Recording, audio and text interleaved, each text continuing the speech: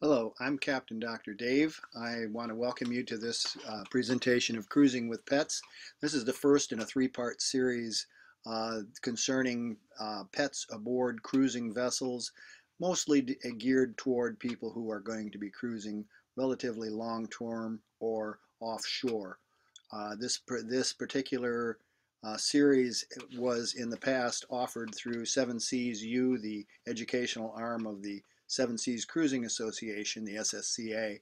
But recently there have been some issues with Seven Seas U, and I want to continue to get this out there, so I've decided to make it available through my website, www.captaindrdave.com. My website address will be appearing periodically in the lower corner of the screen throughout this presentation. It is not necessary for you to have any particular uh, uh, reference sources for this course or for these classes or this webinar, if you want to call it that. I do have a few books that I have made available that I've written myself. It is not necessary that you buy them, and most people aren't going to need them, but I have on screen here available the sources for those. You can get them through my website, which takes you to createspace.com, which is the publisher. It's a branch of Amazon, so if you have an Amazon account, you'll be able to order any of these books directly through CreateSpace and use your Amazon information. I've provided discount codes for $9 discount on Where There Is No Pet Doctor. I've got a discount code for the videos, Veterinary Care for Your Dog and Veterinary Care for Your Cat, also subtitled Where There Is No Pet Doctor. Those are a video supplement to the book for those who are interested in seeing how things are done rather than just reading about them. In addition, I have a book for those of you who do not yet have your pet adjusted or adapted to living aboard a boat. You might find some very interesting information in my Pets on Board book. That is available at a 20% discount through my website only using the discount code that I have listed here. None of these are required, and it is not necessary for you to purchase anything in order to take this series of classes. The first thing that you need to understand when you're going to go cruising is that it's really not much different out there than it is at home. There is very little difference once your pet is adjusted to living aboard your boat, regardless of the size of your boat. There's not much difference between that and living at home. As far as your pet is concerned, it is home. Okay, you need to be prepared for as many things as you possibly can. Obviously, you cannot prepare for everything, so you want to do, figure out how involved you want to get in your preparations. You need to have a rough idea of where you are going. Prepare for the most rigid requirements that you might need to encounter. In other words, if you're going to be traveling to different islands, such as down through the Caribbean, you're going to need some information as to what is required to get your pet ashore on those islands, and we'll deal to some extent with those requirements. Take along adequate supplies. Obviously, what you take is going to depend on how long you're going to be gone. It's going to also depend to some extent upon your particular skill set. If you are a doctor or a nurse or a health practitioner of some sort, you may want to prepare for in a little greater depth than someone who is an accountant or a lawyer.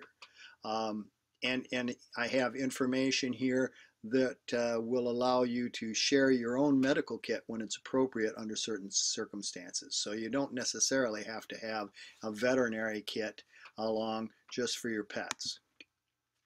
This is a picture of our boat. We lived aboard a 37-foot CSY cruising vessel.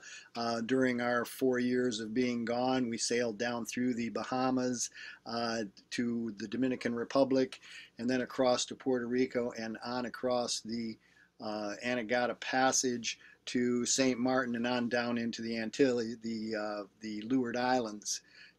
During that 4-year period that we lived aboard the boat, in the Caribbean, we spent a year in Luperon in the Dominican Republic hold up during the year of 2005 for hurricane season, which was a pretty severe and protracted hurricane season. This is a picture of our boat as we were leaving Luperon in the DR. Here we're going to cover a few things in particular. We're going to talk about some medical supplies to carry. This is more or less going to be a minimum suggested kit that will be helpful to you under relatively simple circumstances. We're going to talk some about general entrance requirements and how to prepare for those for getting into various islands that you might encounter or beyond that. We're going to talk about identification of your pet in the event that it should get lost. How do you get it back?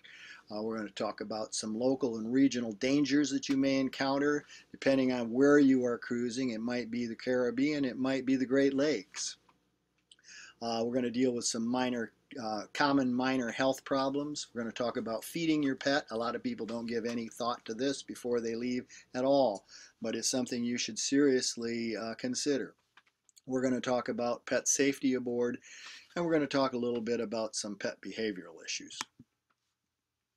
And for the most part in this discussion, we're going to our talk will be limited to dogs and cats only. First of all, before you go, if your pet's not neutered, get it done, male or female. Okay, it's a significant savings in headaches and hassles for you and your pet. We eliminate, when we have an animal neutered, we eliminate an entire organ system, and it happens to be an organ system that is very susceptible to pathology. Uterine pathologies, ovarian issues, testicular and prostate issues, memory cancer, all of those things are tied into the hormones produced by the reproductive system, and when you can eliminate that system in a very healthy fashion, you may end up saving your pet's life in the long run. If your pet's not breeding, there's no particular reason to not have it neutered, and it's one of those things that I strongly urge people to do. One of the principal things we're going to deal with through this entire series is preventative issues, and this is one of those major preventative things that you can do. If you have a male, get off the macho kick. Don't be all upset about the fact that he's going to lose his gonads. It's not a major issue to him. It's only a major issue to you if it seems to bother you. Have it done now while it can be done safely and easily, because it's much safer and easier to do now than it will be down there. Get it done well before you leave so that they can fully recover before it's time to head out. We're going to talk some here about medical supplies to have aboard, and again, it depends on the length of your cruise and the location of your cruise and your own particular skill level. As a minimum, you should take along medications that your pet uses on a regular basis. If you have a pet that has some arthritis problems and is taking some of the designer drug type of anti-inflammatories, Duramax, Rimadyl, Metacam, and so forth, you probably should take some of those along. You may have some issues down island as far as not necessarily finding the anti-inflammatory drugs, but maybe in finding the specific one that your particular pet takes. Allergy medications. If your pet has allergy issues and takes antihistamines or corticosteroids, take some of those along. Anticonvulsant medication or insulin. Now, I always have recommended and still firmly adhere to this recommendation that if you have an epileptic pet that has significant issues with seizures, or if you have a diabetic, your pet is really not a good candidate for travel for more than 24 hours or 48 hours maximum away from good veterinary care. Therefore, those particular pets are not really good candidates for long-term cruising.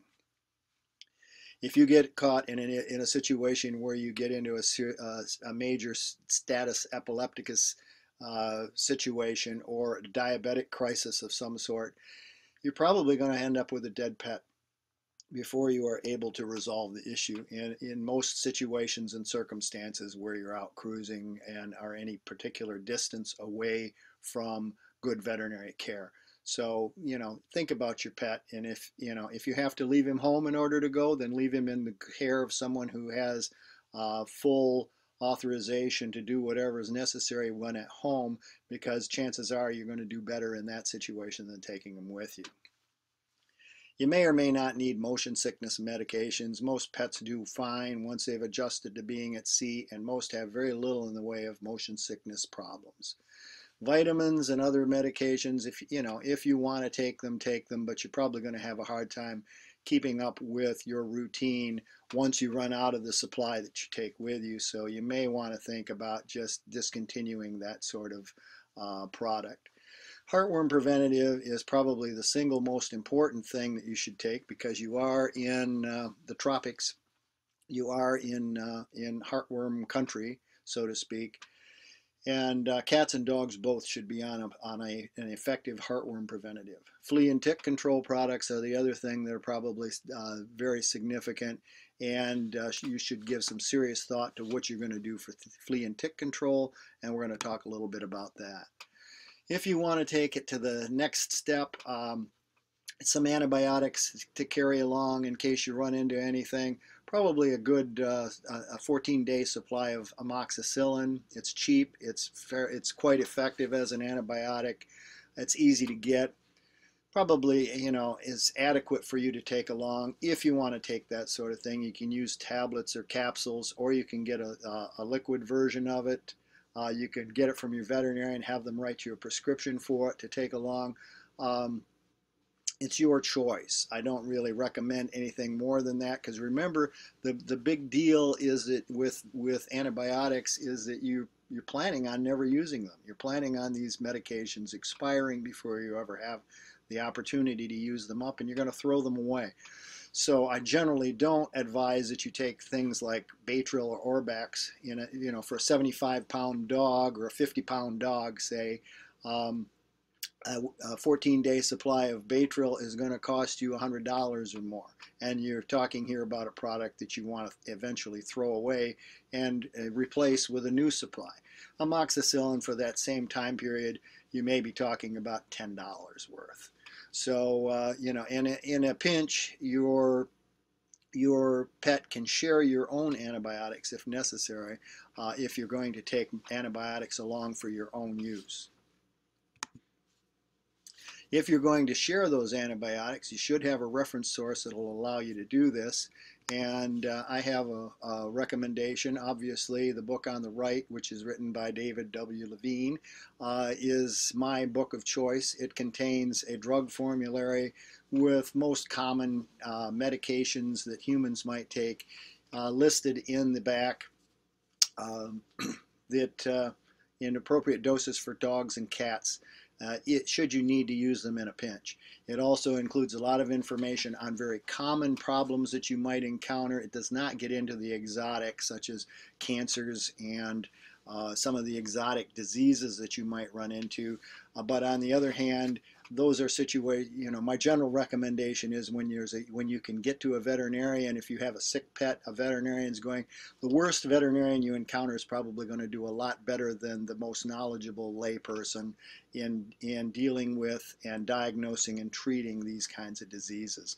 So I do not get into the exotic. On the other hand, this other book listed here, Dog Owner's Home Veterinary Handbook, is a very good book. It's sold a lot of copies out there. It's a very large tome and a very economically priced run. However, it contains an awful lot of information on diseases that I've never seen and that you probably never will either. It's really more of a reference source for curiosity than it is for useful work. And but if you want to carry that along with you also, it's probably one of the better books on the market, certainly one of the more popular ones. My book happens to be a very niche related book, and tends to be very specialized for the needs of those who are doing backcountry activities such as cruising and RVing and backcountry travel. So some of the other things that you may want to consider here, let's talk about some topical antibiotic. You can carry some Neosporin. It's certainly useful. You carry it in your own medical kit. You don't have to carry it specifically in your pet's kit. Preferably you want something that has no steroid in it, such as Neosporin. If your pet uses something on a regular basis, such as for an ear problem or whatever, something along the lines of Otamax or Panalog or Animax, there's a lot of products on the market of this sort, combination products. Certainly want to bring along a little bit of that to get you along the way. And again, your pet can share your antibiotics under most circumstances if you need to. QuikClot is a brand name product that I think is a very handy product to have in your medical kit in the event of some sort of catastrophic incident where you have severe bleeding. QuikClot has the ability to arrest serious bleeding issues with some pressure. You just open it. Is a gauze packet that is impregnated with clotting material that allows you to tear open the aluminum foil packet, pull out the dressing that's in there, and hold it in place with pressure on an actively bleeding wound for say 5 minutes, and generally can have a very life-saving effect. It's something for you to be aware of. Again, you can carry this in your human medical kit, and if you need it for your pet, it's perfectly safe to use it on your pet. There's QuikClot, there's PetClot. It really doesn't matter which one you carry. They all essentially work the same way. You know, share the one that's in your human kit, or buy a QuikClot, general purpose QuikClot, and put it in your pet kit, and if you need it, you can borrow it from there. Another thing that I recommend is a tick scoop. It is a little plastic device, usually, that's got a little forked end on it. Sometimes it looks like a plastic spoon with a little notch carved in the end of it. There are a variety of types. It's one of the best things I know for removing ticks. Very safe, very easy, gets the whole tick out, doesn't leave the head behind. It's a ridiculously expensive little device for what it is, but it's something that's hard to replace. Otherwise, you're left with using the burnt match or some other old-fashioned trick that sometimes works and sometimes doesn't. Aspirin, I always like people to understand, even though that veterinarians nowadays tend to give aspirin a pretty bad name, it is still probably one of the safest drugs on the market for general purpose use. Other than the occasional situation where a pet gets some upset stomach from aspirin, most of the time it's not a problem. Okay, generally pets do not have any serious issues as a result of it, as opposed to some of the newfangled designer anti-inflammatories that are on the market, where sometimes under rare circumstances a pet will have a severe untoward reaction to the product and can actually die from the effects. Aspirin tends to be relatively safe. Any kind of reaction to any of these drugs is rare, but aspirin, in my opinion, tends to be much safer than veterinarians give credit for. Until about 15 or 20 years ago, we used to use aspirin routinely in dogs. Very seldom had any issues with it other than the occasional vomiting incident. But you need to use it at a safe and proper dosage. Use it only as needed for pain, fever, and inflammation. You need to know the safe dosage. It is safe to use in cats as long as you use it at a proper dose, and that dose revolves around doing it no more often than once every 3 days. And that in that situation, I would give, for an average 10-pound cat, I would give about a quarter of a human grown-up aspirin dose, a quarter of a 325 milligram, a quarter of a 5-grain aspirin tablet once every 3 days. Usually in a cat, I tell people give a quarter of a tablet once. And if you feel you need to give it again 3 days later, then something more major may be going on, and you probably should get that cat checked out. Do not give any other kind of human anti-inflammatories. They tend to be dangerous. Do not give Advil, okay, ibuprofen. Do not give any Motrin. Do not give any kind of aspirin substitute. Tylenol is not safe in cats. Tylenol can kill your cat. So, avoid any product that is not pure aspirin. And do not give your pet any kind of anti-inflammatory if your pet is taking steroids. Okay, if your pet is taking any kind of a steroid medication, do not give Rimadyl, do not give Deramax, do not give aspirin, do not give any of those products. Motion sickness medication, again, seldom a problem in pets. You can share your own if you want to with your pet, or if you feel you need to. You can give a dose of meclizine to a dog. You can give, in general, 10 to 25 milligrams. 10 milligrams to a small dog, 25 milligrams to a large dog for motion sickness, but you shouldn't really need to. I generally recommend eye irrigation solution be carried along in your pack, because there is never any kind of an issue with an eye always has the potential to be a serious situation. So always carry a bottle of eye irrigation solution. The brand name that I generally toss around is Dacryos, but there are a variety of generics on the market that are much cheaper. Do not use Visine type products in the eye. Do not use anything that's designed to get the red out, because the red is the symptom of that the eye is not healthy, and we do not want to just simply cover it up. Swimmer's ear solution should be on board. You generally recommend that you carry a commercial human swimmer's ear solution. You can make your own using 90% isopropyl alcohol. Okay, get yourself a bottle of 90%. This is not rubbing alcohol. This is 90%. Sometimes it'll be 91, 93, 97%, but you do not want 70% alcohol. You pour mostly, and it is not a fixed ratio, pour mostly isopropyl alcohol into the bottle, and then add 2 or 3 drops of glycerin to it and shake it up. And this will make an excellent ear drying solution for when your pet has been swimming and you want to dry those ears up so that you don't end up with an ear infection.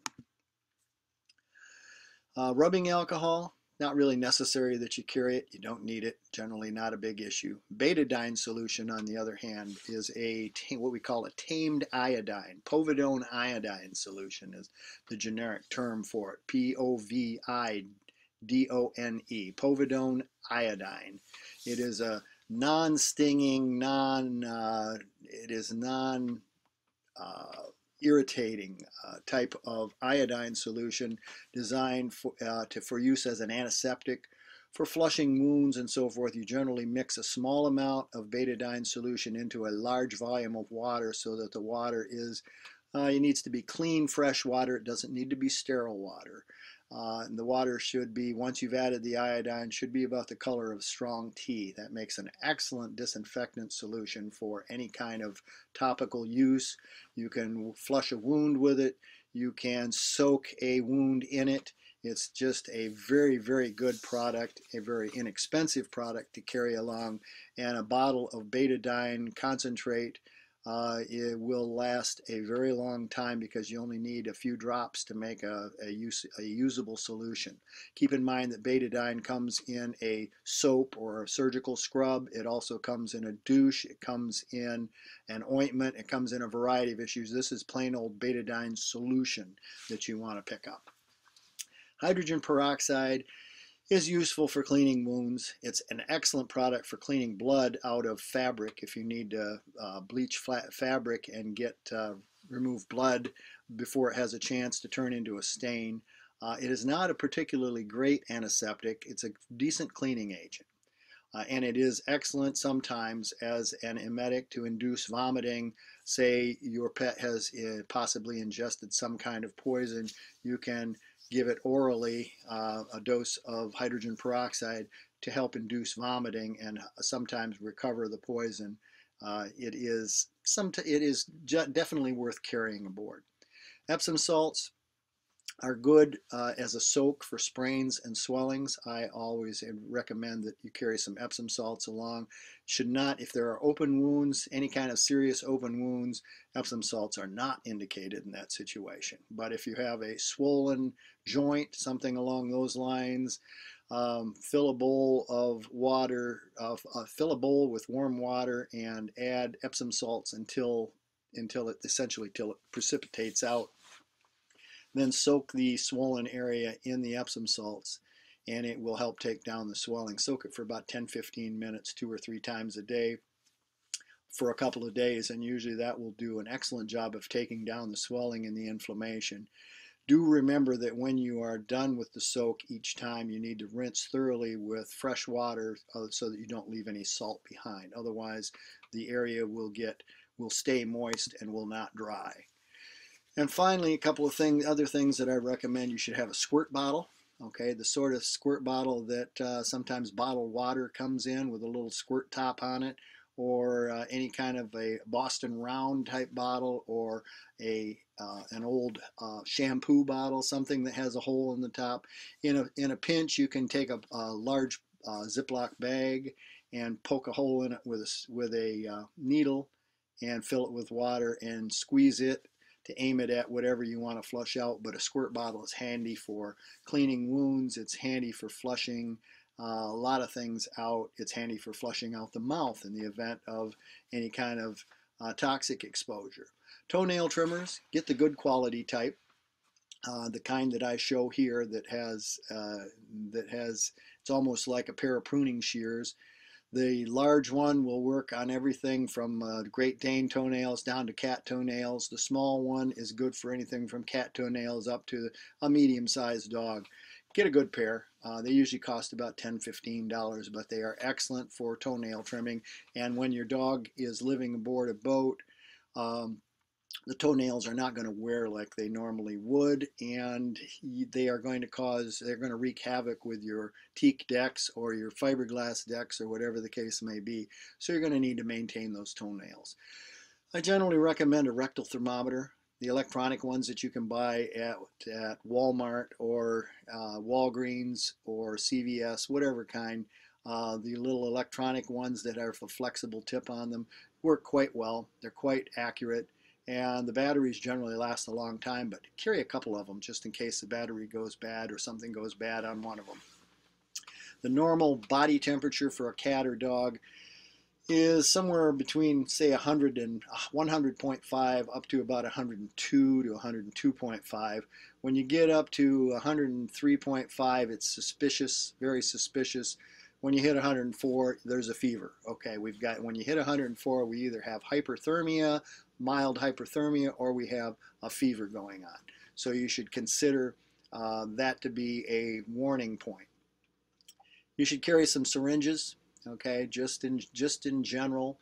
Sometimes they're useful for flushing things. Sometimes they're useful for injections. Magnifying glass and a pen light's always handy. I generally suggest that for cutting up pills, you can use a pill cutter, but a pill cutter will cut a pill in half, and then you can turn it 90 degrees and cut it in half again, and you'll have quarters. But at that point, the pill cutter is useless. If you carry a pair of diagonal cutters, the kind that you use for cutting wire in your toolbox, and you can borrow the ones out of your toolbox if you have them, you can take an aspirin tablet and cut it roughly into 10 pieces pretty easily. Much more accurately than you can with a pill cutter. So I generally suggest that you carry that sort of thing. That's one of the best things I know for cutting pills. Super glue, if you want to use it for minor cuts. A lot of times groomers use this if they nick a dog, say when they're trimming the ears or whatever, and they nick along the border of the ear. They'll put a drop of super glue on it to stop the bleeding. If you want to get more elaborate than that and carry the surgical glue that they sell at the drugstore, you can do that, but super glue will do the job. For bleeding toenails, rather than getting involved with glue and that sort of thing, I generally suggest to people that you take the bar and rake it across a bar of soap, and that very often will do a much better job, and it's certainly much easier to stop the bleeding toenail. Now, proper identification is probably one of the most significant things that you can do. If you don't have your pet properly identified and it gets away, you may very well end up like some friends of ours did who were down in the Berry Islands in the Bahamas, and their cat disappeared off the boat and they never saw it again. They were there for 2 weeks looking for it and never saw it again. If it had proper identification on it, They might have gotten it back because very likely what probably happened in that situation is the cat got on somebody else's boat and hid, and the boat shoved off and left port, and by the time they realized the cat was on board, they had no idea where it came from. If the cat had been wearing visible tags or an embroidered collar, these people may very well have gotten their cat back. So proper identification is of the utmost importance because it can make all the difference between an enjoyable trip and one that ends in tragedy. So on your tags, you should have, on your pet, you should have an embroidered collar with nothing more on. It doesn't need to have the pet name. Nobody cares what your pet's name is. But they do care about your phone number. If you've got a cell phone number or two cell phone numbers, put them both on the embroidered collar and make sure your pet never is without that embroidered collar. Okay, if you want to put your boat name on there and a phone number, that also is not a bad choice. Obviously, your pet should be wearing a microchip, should have a microchip implant, but and this is necessary for legal purposes. Okay, this is necessary for on your paperwork. This is what I always describe to people as your pet's vessel ID. But it probably isn't going to get your pet back if he gets lost. If he gets lost, most people, especially the further you get from home, the less likely it is that people are going to go scanning pets for microchips. Just I don't have a tremendous amount of faith in a microchip, even here. When half the time when we get pets in the emergency hospital where I work, and stray pets are brought in, half the time the microchip is not usable. It's either not registered properly, or it's not registered at all, or the registration information is expired, or whatever the case may be. Microchips are just not that useful for getting your pet back. They're extremely useful for proving that in the event of a challenge to match the number that comes up on your pet's microchip with the paperwork that you have. Easily updatable identification is important in my book, and you should take advantage of the computer age. I generally recommend, what I use on my cat is a small USB flash drive. It's called a Pet Protect ID. I think this one is off the market, but I've mentioned some other ones here that are available that you could probably use. The nice thing about a USB flash drive type and the Flexi PC Pet ID that I'm going to show in the next picture is the large version that is suitable for big dogs, even medium-sized dogs. This thing, it's in an aluminum capsule. It screws together so that it's fairly well protected against the elements and against trauma. And yet when you unscrew it, inside there is a USB drive that you just insert into a computer.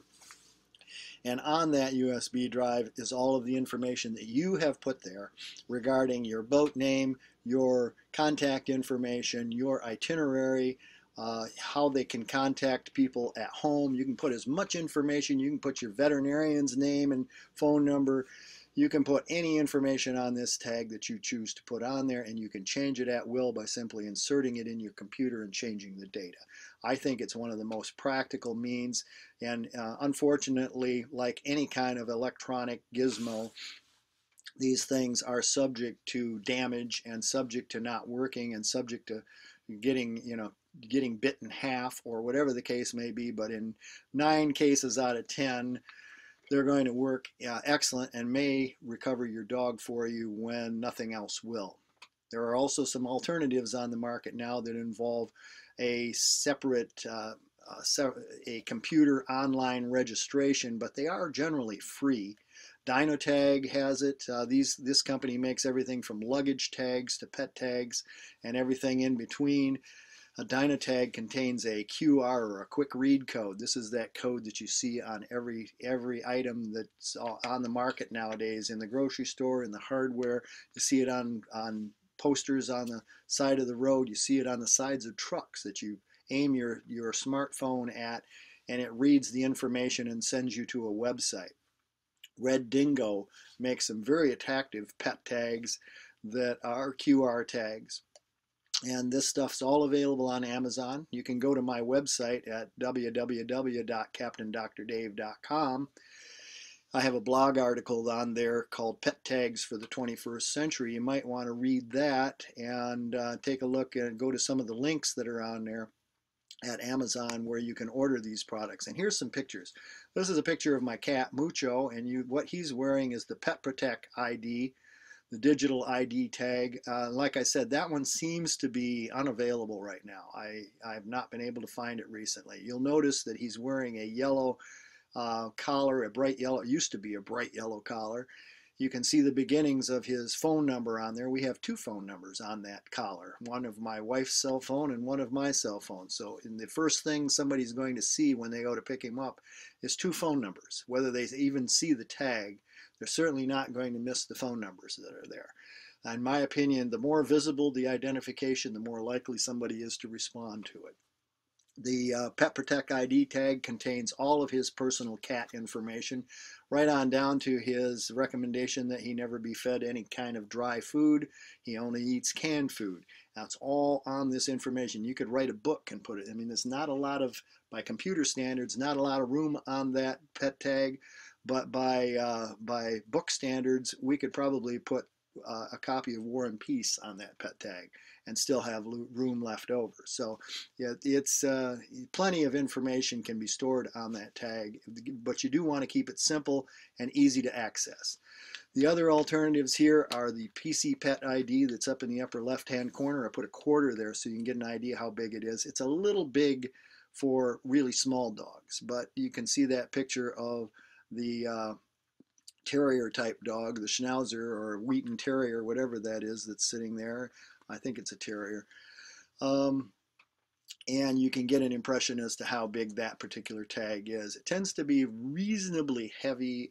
It's fairly well made, although some of the comments online regarding this are that it is subject to some faults. Okay, it can be damaged, it can come apart, but for the most part the ratings are pretty good on that particular tag, as opposed to the one that Mucho is wearing, the little plastic one where the data information is on the outside. It's actually on the external surface.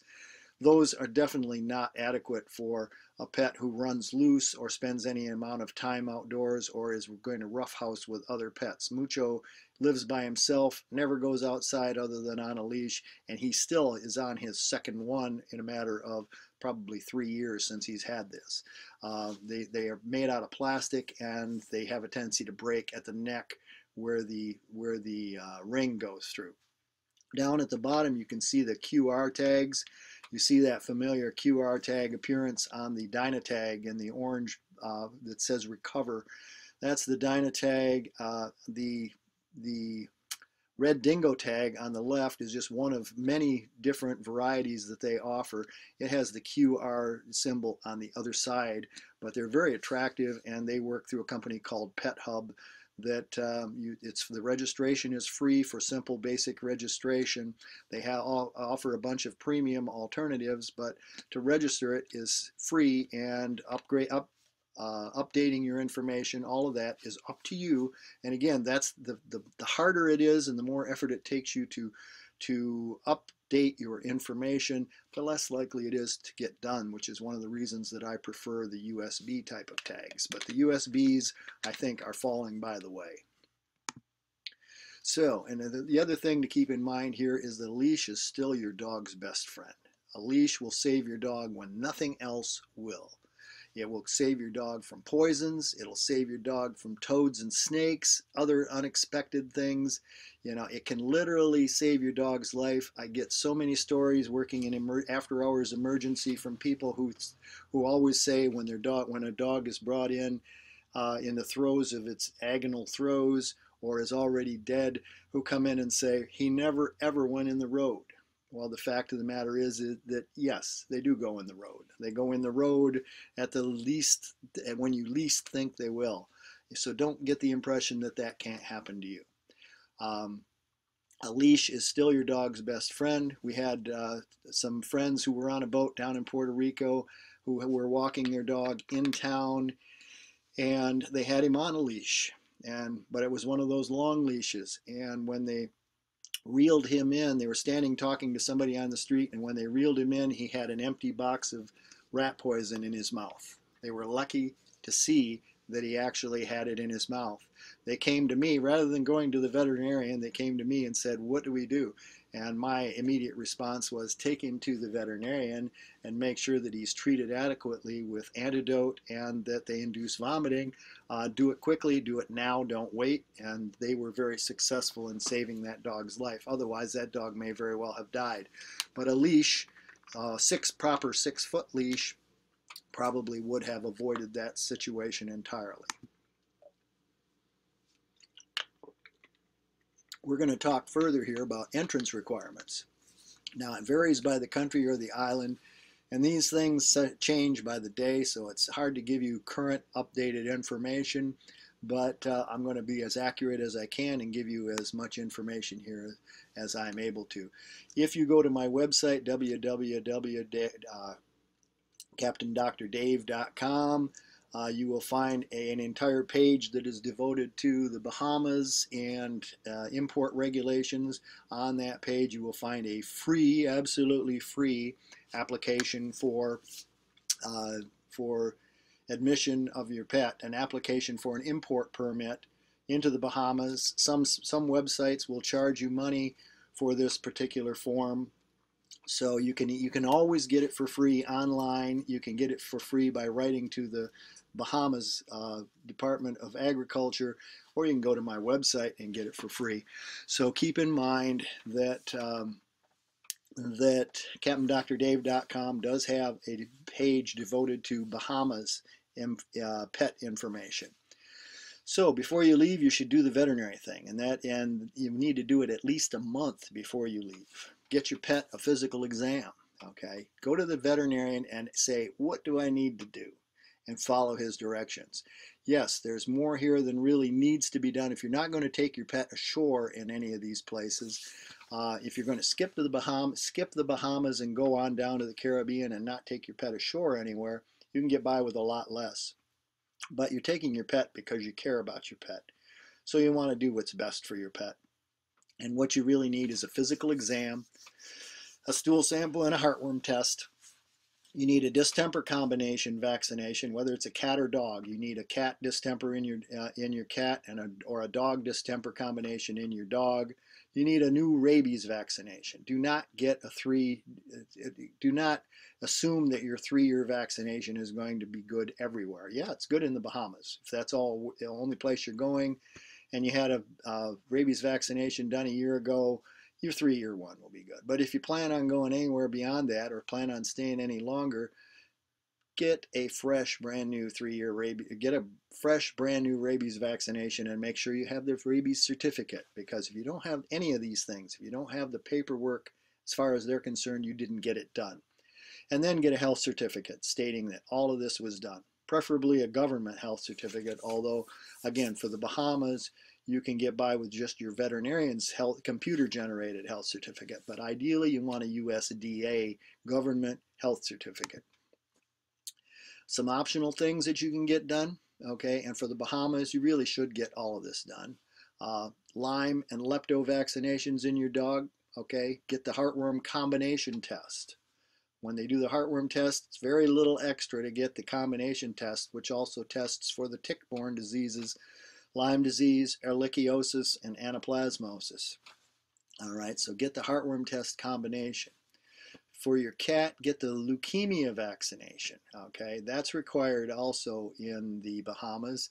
And before you get that, you're going to, if your cat has not already had it done, get the leukemia FIV test done so that we know that your cat is negative and doesn't have any of these issues.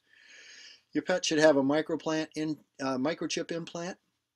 Again, your microchip on your pet is the equivalent of your vessel ID on your boat. Okay, outside the US, you should have an ISO chip. If you need to have a second chip, get it. But most of the time, the chips that we have now are going to be sufficient for import purposes in most countries. Again, all we need to do is be able to scan that chip and be able to confirm that the numbers on the paperwork match the number of the chip. You're going to need to get an antibody titer test, a rabies antibody titer test. Generally going to run you about $80 or so, somewhere around $100 figure. This is a test that determines whether your pet's rabies vaccination actually works. And it is required by the Bahamas. It is required by the it is required by the government of Antigua Barbuda. All right, it is something that you need to have done to make sure your pet's going to be able to get into these places. And I take that back. You do not legally need to have this done for the Bahamas if that's all you're going to do is the Bahamas. If you're going to go anywhere beyond the Bahamas, then and you want to take your pet ashore, it will allow you to get into the most countries and the most places that you visit. There isn't anything significantly more that you can do other than the rabies antibody titer test. This test has to be sent out to Kansas State University. That's the only place in the United States that it is done. If you take it to your veterinarian and they send their blood work out to some specialty laboratory, that laboratory is going to take the blood and repackage it and send it off to Kansas State for the rabies antibody test. So this will make your blood work take longer. This will make your results longer coming back. It may take upwards of a month or more for you to get your results back. This is why you need to give yourself adequate time. And above all, again, you need to have the certificate that it was all done. And then you're going to want your USDA International Health Certificate. You know, like I said, your veterinarian's computer-generated health certificate may be adequate for places like if you're just going to the Bahamas and for a lot of islands. But there are places where your international health certificate is the only health certificate they're going to accept. So make sure you get that. It needs to be endorsed by the federal veterinarian, which means it has to be sent to your state capital where the federal veterinarian resides. It has to be signed off on by him and then sent back. And again, this is another issue that can make this particular preparation take longer than you might expect. So give yourself a good month when you're doing all this before you're going to leave so that you can have it all done. On the other hand, don't do it too far in advance, or you may end up with having to repeat it all sooner than you think. This is a picture of the USDA health certificate, the federal government's U.S. federal government health certificate, the white sheet there with all the lines. It's about an 8-part carbonless set that generally has to be filled out by hand. Veterinarians a lot of times just don't want to do it because it's a lot of time, effort. Somebody's going to get writer's cramp by the time it's all finished. So they have a tendency to want to just do a computer-generated health certificate, which looks a lot like the vaccination certificate there in the pink.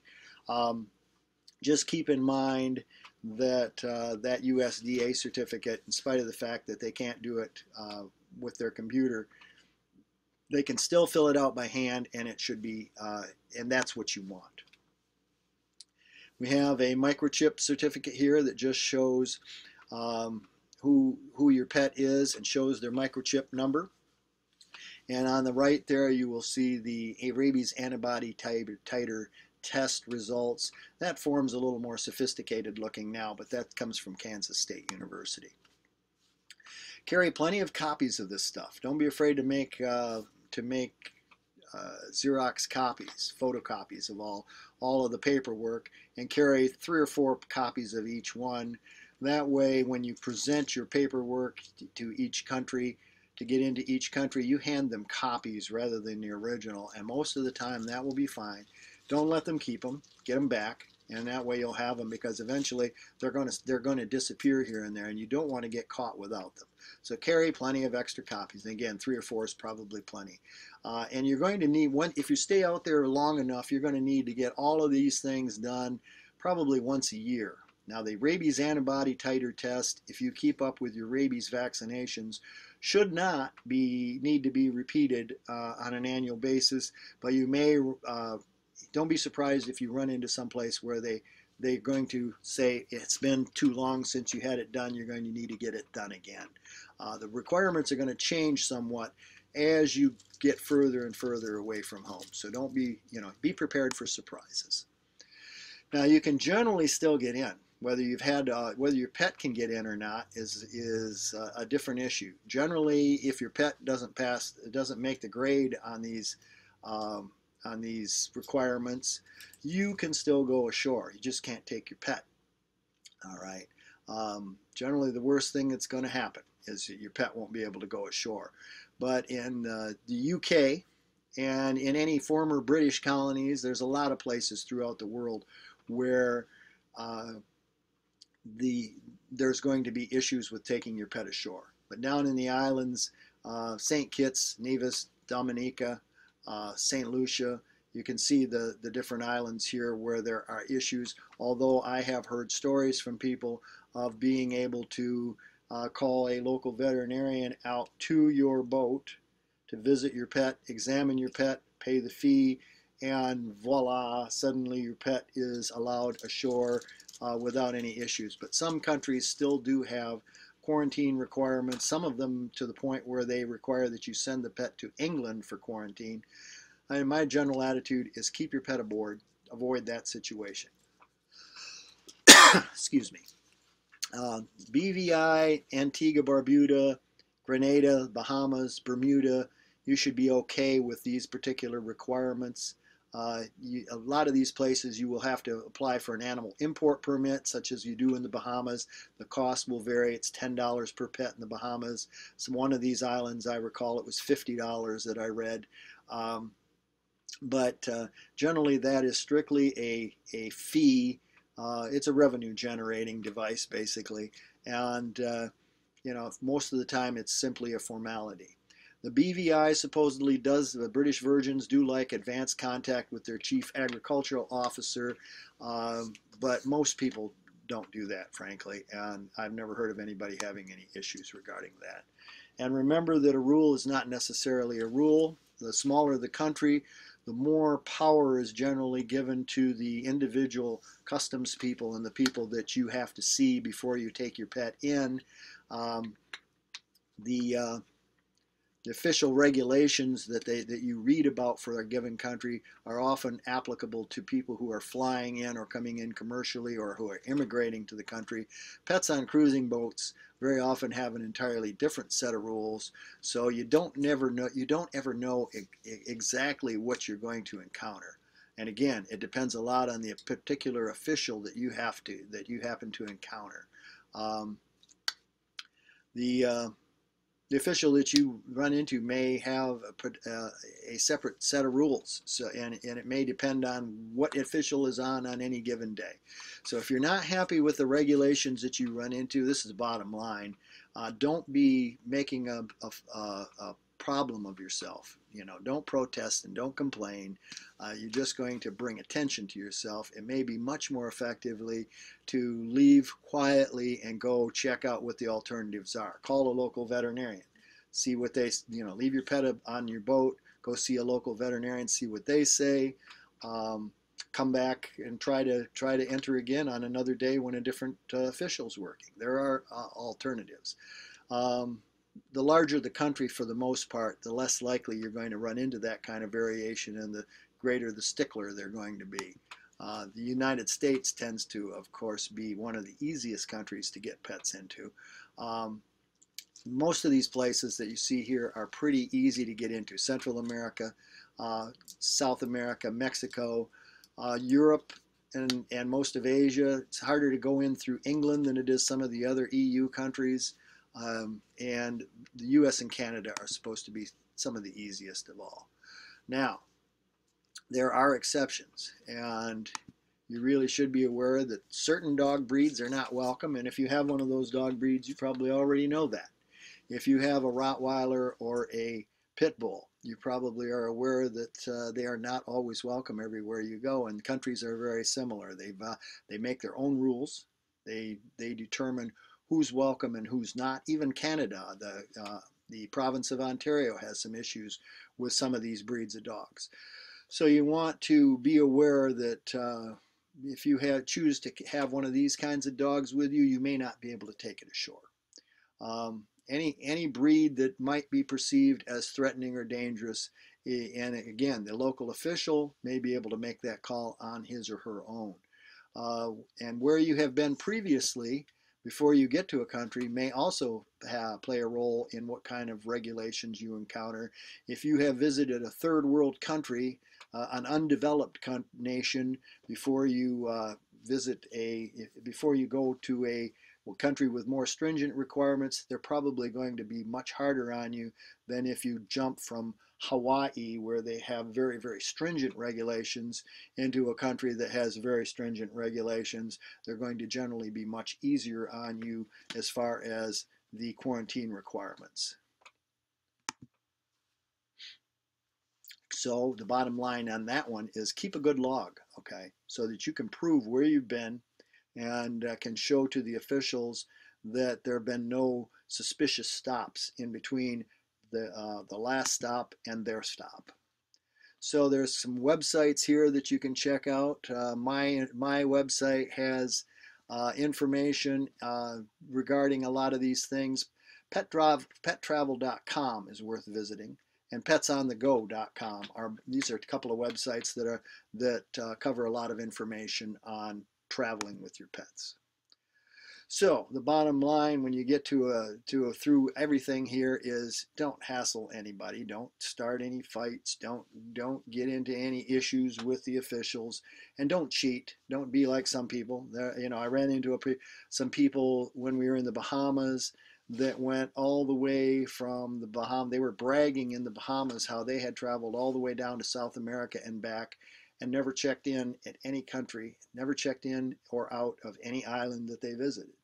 All right, those are not the regulations. And yes, they got away with it. But people who do that sort of thing, if they do get caught, certainly give all the cruisers out there a bad name. And the same thing happens with pets. I've run into people who've taken their pet ashore in every island along the way and never bothered to clear it in anywhere. So, a lot of people do it, and the officials, I'm certainly know they do it. But keep in mind that you are a guest. Getting caught could have a negative effect on all cruisers. Just move on to the next piece of paradise and enjoy your trip. And that's the end of this section, and I thank you for your time. We will cover a number of other issues in section 2, and again,